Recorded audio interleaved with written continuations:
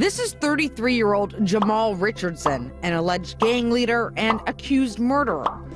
And this is him behind bars, enjoying surf and turf and hamming it up for the camera, iPhone in hand. HOK criminal organization evolved from a well-known street gang in Nova Scotia, known as North Preston's Finest. Hey guys, in today's video, we'll be taking a look at the North Preston's Finest gang, a notorious gang that has established itself as a group of pimps. The North Preston's Finest is a gang based in North Preston, Nova Scotia. It was established in the mid to late 1980s by young people of African Canadian origin. They partake in drug trafficking and other illegal businesses. However, human trafficking is their main economic activity. Most gang experts believe that the North Preston's Finest was founded due to the hard life in North Preston, a small town with only 3,700 people and the highest concentration of African Canadians out of any community in all of Canada. When interviewed, some locals commented that violence and pimping are a regular sight for their youth. It's something they see daily. In addition to that, they have learned to accept pimps and hustlers as their role models, due to them making up the majority of their population living a good life. Geographically, North Preston is under the municipality of Halifax.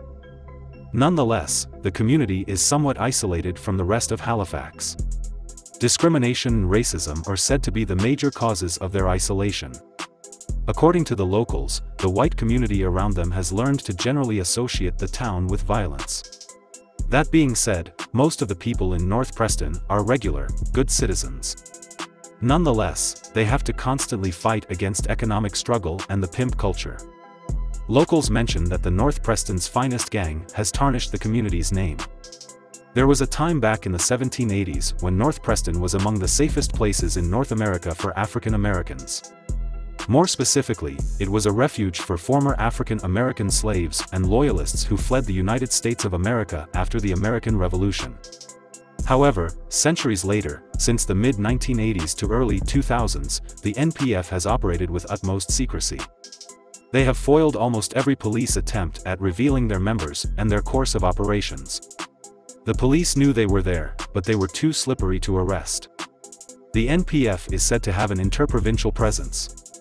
From its main base in North Preston, the gang has spread their reach to the rest of Nova Scotia, Peel region in Ontario, and even Montreal, Quebec. According to the police, the NPF has connections with outlaw motorcycle gangs like the Hells Angels. And at times, they are even contracted to do some of their dirty work. Unknown to many, criminal motorcycle gangs are also reportedly involved in the human trafficking business. The relationship between the two gangs wasn't always friendly. The two first met as competitors fighting for control over the domestic sex trafficking business in Quebec and Ontario. At the time, the motorcycle gangs controlled the trade in the regions. However, the motorcycle reign was dismantled by successive police operations. From there, the NPF eased their way onto the throne, becoming one of the few Halifax-based gangs operating in other parts of Canada. The Peel Regional Police, Canada's leading police force against human and sex trafficking, investigated and found out that NPF gang members are well connected and highly mobile. They can easily transport themselves and their victims from one strip club or province to another. In addition to that, they are more than just pimps. According to the police, the members are violent enough to instill fear in other independent pimps and even gangs. The other reason why they can successfully run the human trafficking business is attributed to the fact that they are smart and highly manipulative. The NPF members are said to mostly apply their manipulative tactics to young women and girls who fall victim to their activities. According to police, they start by grooming up to 3 or 4 women at a time, which involves approaching the women and girls as loving and caring boyfriends. At the start of the relationships, they treat the women well as they win over their trust. Later on in the relationship, the man will suggest the couple move together to a different location or even province and live in a motel. Upon arriving at the new location, the man will convince the woman to work in a strip club or adult entertainment venue. He promises the girl that it will help them gather enough money to buy a house and live together happily ever after. The girl agrees. In the beginning, the girl does well and brings in a couple of hundreds of dollars per night. However, things start to change, and the boyfriend she once knew transforms into her new pimp. She is now required to bring in at least $1,000 a night and not leave the club until she does so. Of course, that isn't a request. The boyfriend now issues threats coupled with violence if she fails to meet the requirement. As a result, the girl is forced to offer escort services to meet the target. What happens to the money she earns? She benefits nothing from it. Her pimp forcefully takes all the money from her, and the cycle goes on. That's how the gang members live off the earnings made by the countless girls they have procured into strip clubs and prostitution. For most girls, this is when they realize that their love story was a facade and that they are now slaves to the gang. On top of this, the girl or woman is usually passed around as money makers for different gang members. What if she tries to escape? Most of the time, they are caught and subjected to inhuman acts of violence. On top of that, the gang members will threaten to kill the girl's parents if she attempts to escape in the future. Sometimes, they offer a deal and promise to release the girl if she pays up a certain amount of money, usually between $5,000 to $15,000. However, this is almost impossible for the girl since they forcefully snatch all of her earnings. It's another psychological trick meant to motivate the girl to continue working with the hopes of one day buying back her freedom. Are there girls and women who have managed to escape from sex trafficking gangs like the NPF? Yes. However, the psychological effects are so deeply ingrained into them that they usually dread reporting to the police. As a result, they live fearful lives that take a toll on their mental health and push them to drug abuse or back into a sex trafficking gang. There is one case of a woman who had successfully escaped from her handlers and reported them to the police. However, after several threats from her pursuers, she withdrew her statement and accused the police of manipulating her into submitting a false accusation. That's how deep the manipulation tactics have been imprinted on their minds. It's an example of why some police officers have labeled the gang members as psychopaths. The first major win for the police against the NPF was back in 1993 when they arrested and charged Maurice Glasgow, the then alleged leader of the NPF. They found him guilty of forcibly confining and assaulting a 15-year-old girl with a stun gun and sentenced him to 7 years behind bars. Since then, the Nova Scotia Royal Canadian Mounted Police and Halifax Regional Police have taken up the duty of monitoring the NPF gang. It hasn't been easy. The game of cat and mouse has lasted decades. The police had even labeled them armed and dangerous. But why are the members of the North Preston's finest so hard to identify and arrest? This is largely due to NPF members not wearing any specific colors or symbols. They don't even have a logo. So far, the authorities have only been able to associate its members with neck tattoos that are sometimes difficult to make out. 2 years later in 1995, the York Region Police brought forth more information about the North Preston's finest, and concluded that they are a family-based gang. Since the 2000s members are relatives to the 1990s members. In October 2007, the police witnessed another major win against the North Preston's finest. The Peel Regional Police formed a vice squad and investigated the gang's activities across strip clubs in southern Ontario. They started by checking the identification documents of all the women who worked in the strip clubs. The idea was to check and see if the girls were from the Maritimes. Additionally, they also issued public warnings to Maritime women not to trust NPF members.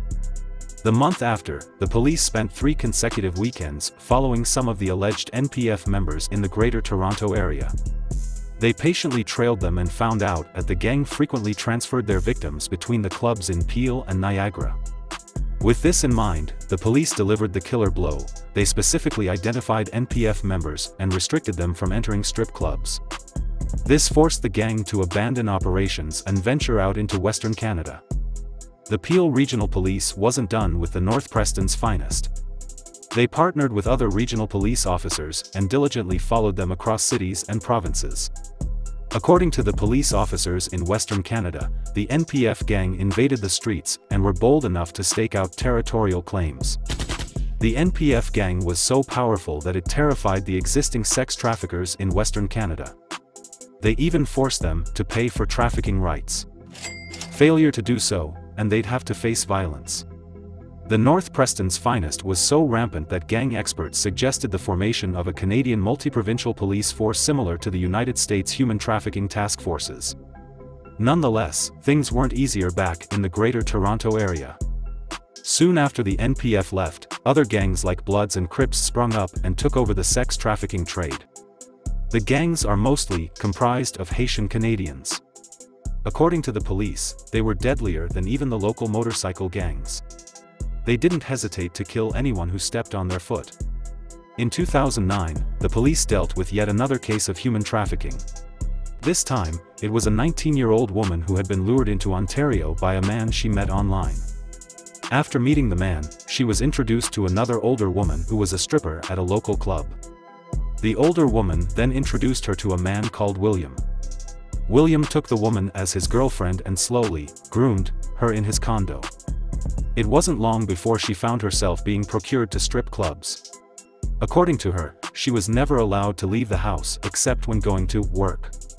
She once tried to escape but was unsuccessful. William caught and dragged her by the hair to her room where he assaulted and strangled her to unconsciousness. A few weeks later, she attempted another escape. This time, she was successful and met Good Samaritans who advised her to report to the police. The York Regional Police took up the case, investigated, arrested, and charged William for assault, forceful confinement, kidnapping, and human trafficking. For the York Regional Police, this was their first ever human trafficking charge. They also found out that William was affiliated with the North Preston's Finest gang. William was found guilty and sentenced to 4 years in jail.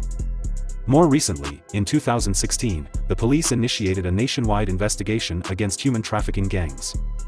It was called Project Sizzle and was steered by several police departments like the RCMP, York's Regional Police, the Peel Regional Police, among many others. During the investigation, the police came across another street gang called the Heart of a King. According to the police, the Heart of a King street gang was founded in 2010. Some police authorities believe it's a branch of the North Preston's Finest gang. There are even speculations that the two work together from time to time. The Heart of a King has its base of operations in Toronto Central and controls several strip clubs and other adult entertainment venues in the area. Project Sizzle was a great success. The police arrested 53 gang members and filed more than 285 charges related to human and drug trafficking. They also seized 17 firearms, 11 vehicles, drugs, jewelry, and $45,000 in cash after raiding several locations in the Greater Toronto area. The operation also helped the police regain trust from the locals. They were now willing to offer more intel on the local human trafficking gangs. That's not all. The police were able to arrest two very interesting people, Jamal Bambino Richardson and Kyle Sparks McKinnon. Be warned, these aren't your typical, everyday gangsters. Both of them are reported nephews of Maurice Glasgow, the alleged former boss of the North Preston's Finest gang that I mentioned getting sentenced to 7 years earlier. On top of that, Jamal Richardson is the alleged leader of the notorious Heart of a King street gang. The two half-brothers faced charges for the murder of 2 men. On January 31, 2016, 3 friends, Taylor and Eminis, went out to celebrate their friend's birthday.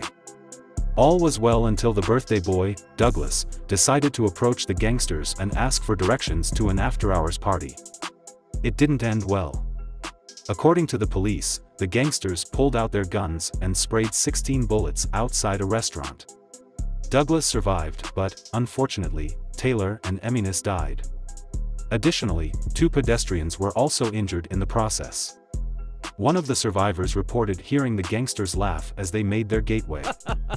The 2 alleged gangsters remained in police custody as investigations went on. Their case was heard almost 3 years later in January 2019. An interesting photo surfaced during their trials. In the photo, Jamal was seen enjoying some lobster and steak while in jail. On top of that, he is seen holding an iPhone in his right hand with an unopened bottle of beer next to him, seeming to have continued the same life of luxury he had when he was free. There is security footage of him wearing an expensive-looking fur vest and thick jewelry, as well as a photo of him posing on a luxurious Bentley. In the end, Jamal was free of all charges related to the shooting incident. Instead, he pleaded guilty to leading a criminal group and being a pimp. He was sentenced to 9 years in jail. On the other hand, his half-brother Kyle was found guilty of double murder and sentenced to life imprisonment. Without a doubt, the North Preston's Finest gang has transformed North Preston into a place of irony.